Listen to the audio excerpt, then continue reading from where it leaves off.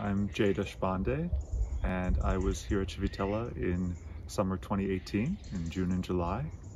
I'm an American poet and writer.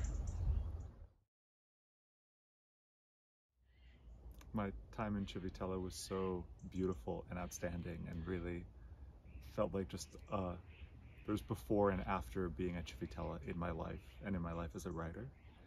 There were so many highlights to the time here.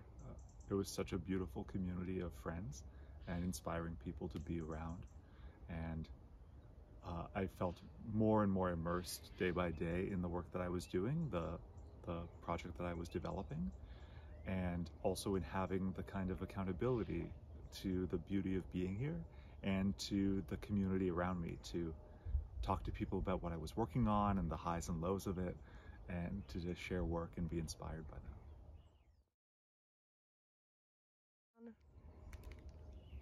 Oh, I think I always want to be back at Civitella. The dream of coming back here has been really strong ever since I left.